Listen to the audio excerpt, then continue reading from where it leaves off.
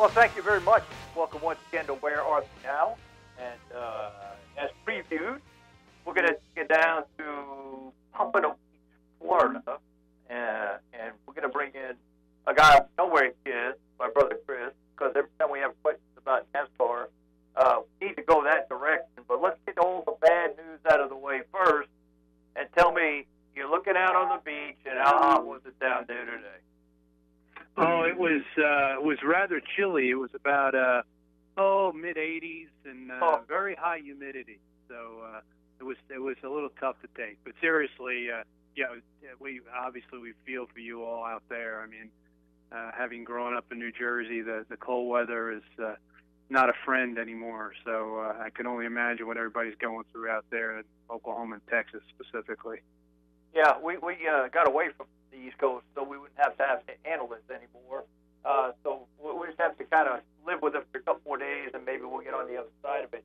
Hey, Chris, I wanted to ask you a couple of things. We're going to get into the Daytona 500, but obviously not your usual race, to say the least, in length, and as far as how long it took to complete it, what went on within the race, starting it, ending it. Good for the sport to have somebody like Michael McDowell win the thing. Oh, it's unbelievable. You know, it's funny you're talking about sports betting before. Michael McDowell went off 100-1 to win the race. So that ought to tell you how unexpected his victory was. And, you know, super speedway racing lends to that, Tom. Daytona, Talladega specifically. The shall we say, the underdog can rise up and slay the big boys. And in this case, Michael McDowell did. He's one of probably 3 drivers over the last 5 or 6 years that have done that at Daytona, and it's always good for the sport. You have that core group of drivers that are seemingly winning every race on the schedule, and so to have somebody like Michael McDowell, who has never won a Cup race before, come home with the hardware at the end, that was a big thing for not only his career, but certainly for NASCAR as a sport. Let's go back to that comment maybe you just made about the core group of people who seem to win all the time. But for the sport, though, isn't it better to have the winners that win all the time? And don't you have to have some villains in that group too, for everybody to kind of hitch their wagon to? Well, it's funny. I can equate that to when I was involved with NHRA drag racing, and top fuel driver Tony Schumacher, who drove the U.S. Army top fuel dragster. He had won. I'm trying to remember now. It was so many in a row, like six straight world championships, and he in effect became the villain because everybody wanted to knock him off at any given race, and certainly for the championship. So. Yes, I think it's to have somebody wearing the white hat and somebody wearing the black hat is very good for the sport. And there's a number of those drivers still competing on the NASCAR Cup circuit. Kyle Busch comes to mind. You either love the guy or you hate the guy. So that it is good for the sport to have a mix of drivers. But again, understanding that it is excellent for the sport and ratings to have somebody like Michael McDowell rise up like he did. How in the world can, we call them teammates, I guess, get in each other's way, knock each other out? Is the competitive value of the race take over? Or, sometimes is there kind of brother-in-law ball here that we're both on the same team, we're not going to get in each other's way and take each other out in the final lap? Well, I think it's, you're going to work as teammates in races like Daytona 500. You're going to work as teammates for a great portion of the race because there's drafting involved, etc. But once it gets down to the final, 10 laps or so, it's basically, you're on your own because everybody wants the big paycheck and everybody wants to become a Daytona 500 champion if you haven't won already. In Denny Hamlin's case, he was going for 3 in a row. He didn't quite make it. Finished in the top 5, but to see what happened in that last lap, Michael McDowell was the smart driver in that case. He waited for the hole to open, and he shot for it, and he ended up getting the checkered flag, and that was a big feather in his cap. Talk about Logano, Keselowski. Does that carry over? Yes, teammates, but as you just mentioned, they want to win. But you know, what about something like that? Does that carry over from months to come, or do they just get over? Well, let's put it this way. As teammates, they've had their issues in the past, Keselowski and Logano, and so can it carry over? Absolutely. In fact, this weekend they're still at Daytona, but they'll be on the road course on Sunday, and that has a tendency to lend to beating and banging for passing purposes. So you don't know if subconsciously Keselowski might have a thought to, shall we say, turning Logano on a particular turn on the road course, if it means the difference between winning and losing. Hey, is Larson all the way back now from that year in exile, if you will, the race flirt? Are you talking about Kyle Larson? Yeah. He's back. He's back with Hendrick, actually, which is a terrific organization. And he's very fortunate to have another opportunity, given what he went through. He's basically was in exile for the better part of a season, and so to have an opportunity to come back with such a credible organization as Hendrick, this is one of those last chance opportunities, and he better take advantage of it while he can. Patrick's with us today as well, and Patrick's kind of zoning in on some of this NASCAR talk. Patrick, have at it, bud. Yeah, it's interesting you mentioned the Kyle Larson thing there, because we've seen at times, whether it be athletes or people in the business, that something maybe not at that level happens, maybe even a little less, and it seems like they might not get a second chance. So I think it's pretty interesting that he is getting, and it's probably a good thing that he is getting a second chance in terms to make things right. We heard he had been to different groups and things like that, different therapy sessions, support groups, all that stuff to get right. But is that maybe, Chris, like a starting point for some forgiveness for things like that? I mean, I know it's racial things. Obviously, it's one thing, and then of course, I bring back the Tom Brenneman stuff that happened when he had the gay slur come on, the homophobic slur come on air there this past season as well, and he's basically been exiled. So is this maybe like a step forward for sports world people and of all races, of all kinds, to maybe come together and say, hey, look, guys make mistakes. Let's see if we can't get them educated and go about it again. Well, I think everybody inherently likes a comeback story, right? So, and in Larson's case, he has gone through the treatment, quote unquote, that he's had to go through to make this comeback. And NASCAR, I can tell you, most assuredly, policed that in every which way before they would allow him to come back and compete. So it wasn't a course of Hendrick just calling Larson and say come back. It had to go through the proper channels. So yes, to answer your question, I think this is probably initial step. He's going to be watched and scrutinized off the track, and make sure he's doing the right things. Otherwise, he's going to be out of there as quickly as he came back. Good to have Michael Jordan involved with the Bubba Wallace racing story that went into this. I think it's a great opportunity for other athletes, professional athletes, to get involved in the sport, and other prominent folks. You probably saw Pitbull all over the Daytona 500 telecast. He's involved with the team, albeit probably a less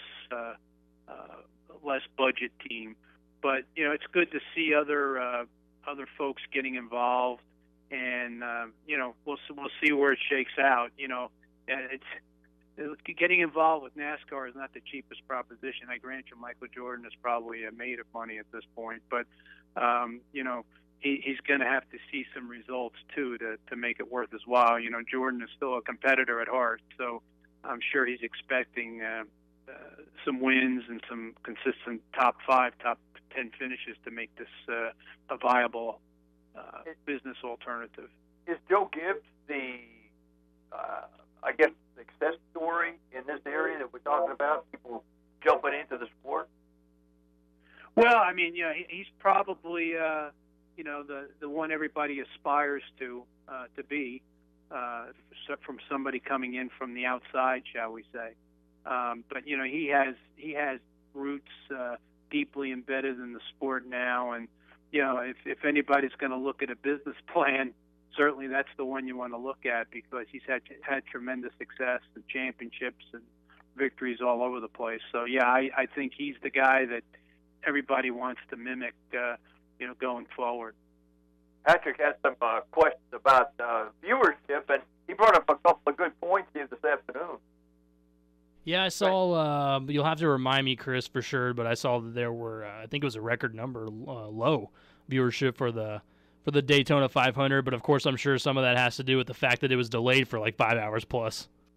Oh, and that in fact is the case. I mean, you're talking about a race that restarted at 9 o'clock Eastern time and didn't end until after midnight. So, and there are folks that have to go to work, and I guess there's some kids that have to go to school, if there's that's still a viable thing versus virtual. But so you're going to lose viewership as time goes on because of that. I think you would have had big numbers, frankly, if it went from start to finish during the 4-hour window in the afternoon. Where is this sport, in your opinion, Chris? It has its highs, it has its lows. Is it, I mean, what was it, 6, 7, 8 years ago? I mean, it was riding pretty high in all the areas that you checked boxes. Where is it now?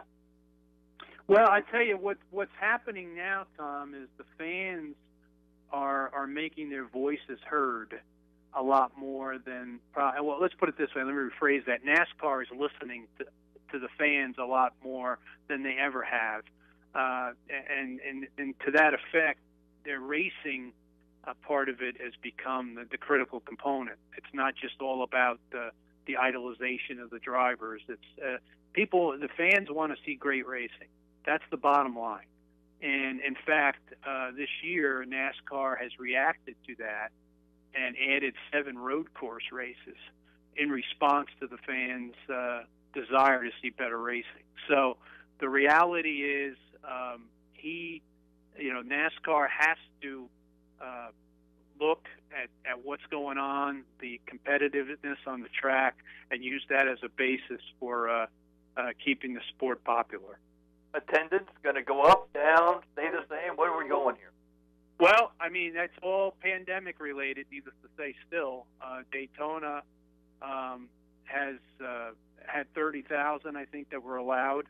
And that place completely, when it's sold out, it's over 100,000. So they're taking a financial hit, as are a lot of sports teams and sports organizations. But we'll have to see going forward, where what the tracks are and what they're going to allow attendance-wise. But they're taking a financial hit. There's no question.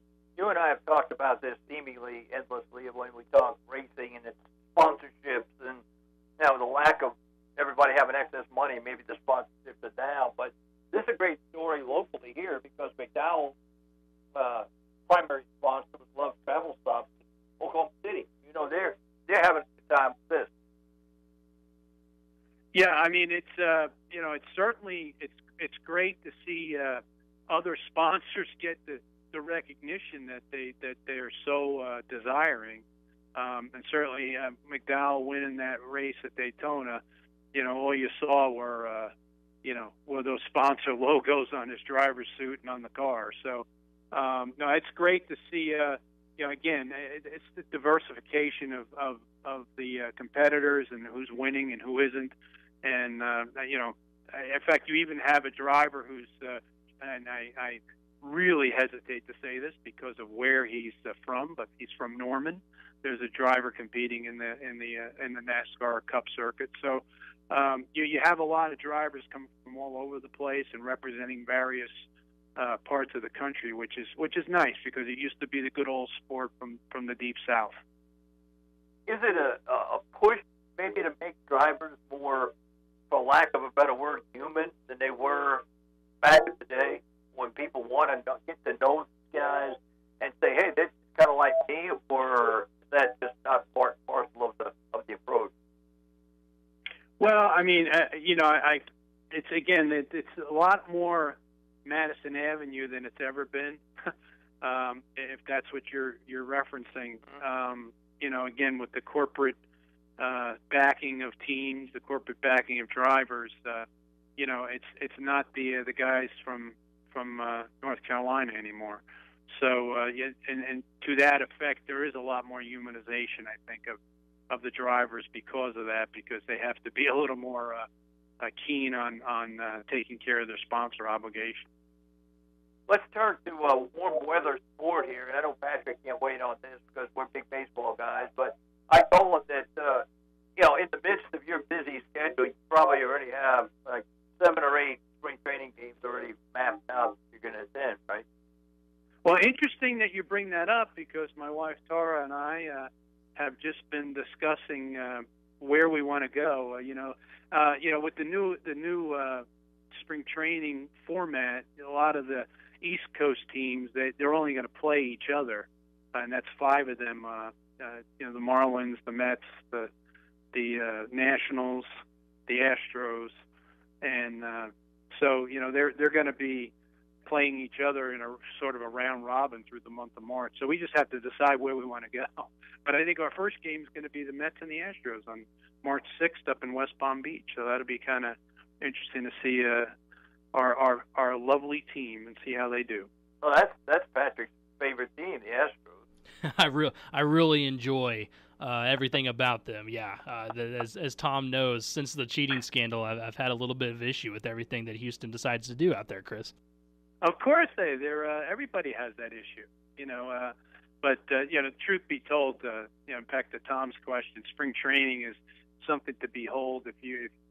If anybody's ever gets a chance to get down here in normal times, I might add, when the attendance is not limited, it's an experience that people should have one time in their lives, because it's smaller stadiums. You get a chance to mix with the players a little bit. It's a lot of fun. So, not to mention the weather. It's a lot better than what it is out there right now, that's for sure. Where do you see Cobb fitting into this thing? You going to see Cobb down there?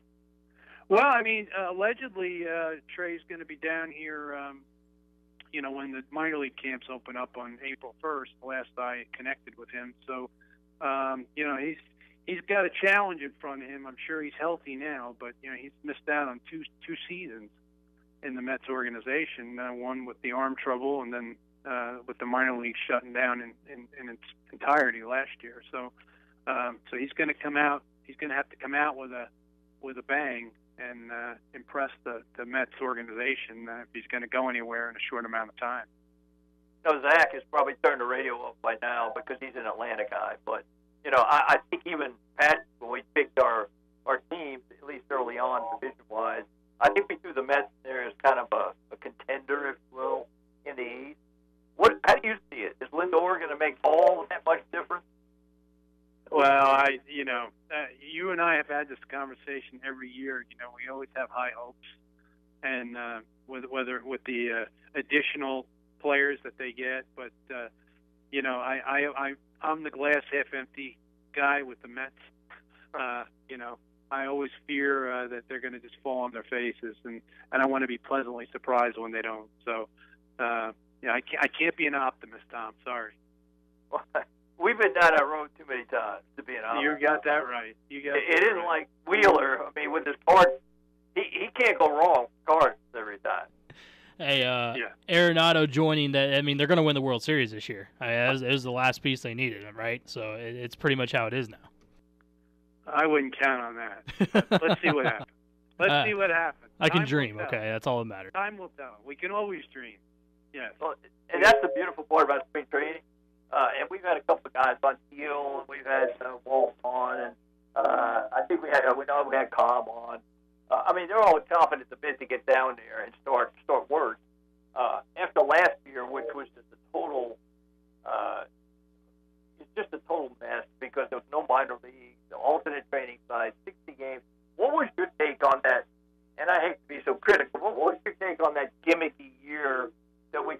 year or last year? Well, I mean, I felt good in the sense that, it was a sprint. It wasn't a marathon, so that inherently makes it more exciting. 162 game schedules, it can get a little monotonous, but so that 60 game sprint was kind of cool for a change. And I actually did like the DH. I embraced that. I'm sorry they're not bringing that back, the universal DH. But Wheeler, I don't. Did you pay him off for what? Oh, Chris just became my favorite guy. I mean, the DH needs to be in the league universal for the end of time. I mean, that's awesome. I'm not a purist like my brother is, but that's right.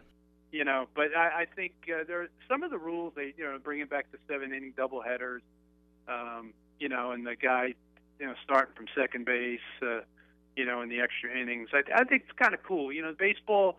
Listen, baseball is a boring game. Let's be honest, and you got to do something to spice it up, and also increase viewership for the national games. And I think this kind of thing can help that go a long way. Before we get out of here with you, back in the day when Gary Ward, you heard Gary on the opening, Oklahoma State, your school, would take that long trip to Florida and Texas and play about 15 games of the season and get out of the winter weather and all that. Obviously, Oklahoma State's not coming to Florida.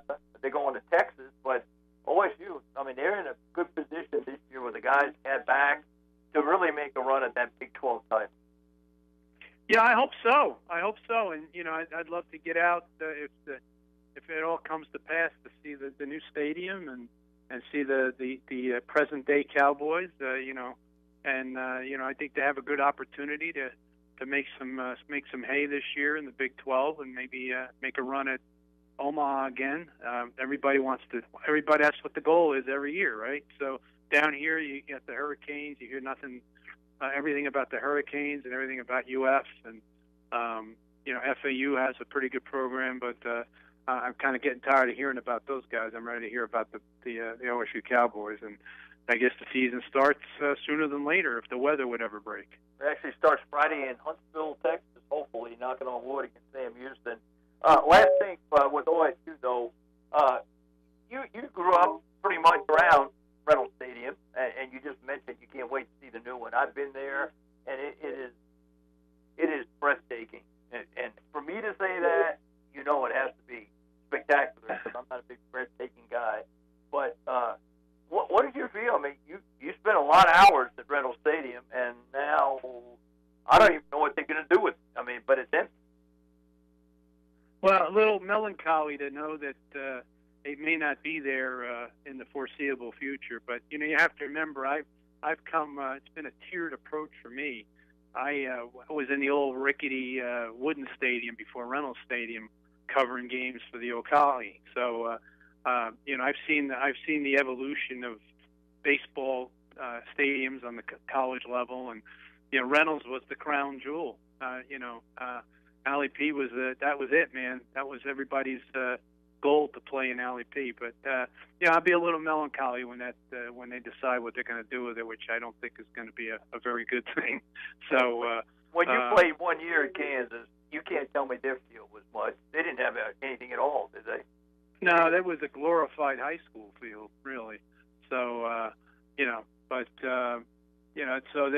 the stadiums, these days are meant to be recruiting tools, and understandably so, and also try to attract some of the professional players that come back and train and be an influence on the current crop. So I get where that's going, and maybe it'll be a revenue boost to the athletic department one day as well.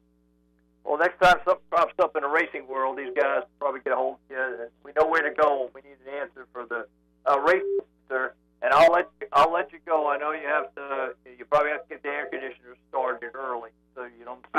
Actually, I have to turn it down because it's pretty cold right now in the condo. So. Sorry, guys. You are so bad. But hey, I hope you have to sweat extra tomorrow in the heat and humidity. Well, we'll do that, and I appreciate you guys having me on, and we'll be on again and follow the NASCAR world, as the NASCAR world turns. Yeah, these guys know your number, so they'll get a hold of you anytime that happens to me. I appreciate it, man. Say hello to Tara for me, and we'll talk soon. Thanks, guys. Appreciate it. Okay, bud. That is the one and only Chris Dirato, who has opinions on a lot of stuff. And being an Oklahoma State guy, being an old timer, he can look back on a lot of old things too. So, but I like the approach about 03. I know he can't wait to get out here as well. And that'll put for this week's Where Are They Now? Appreciate Patrick kind of babysitting throughout all this as we stayed at home, worked out of the old office here, and we'll maybe we'll get a cross paths here eventually in that studio here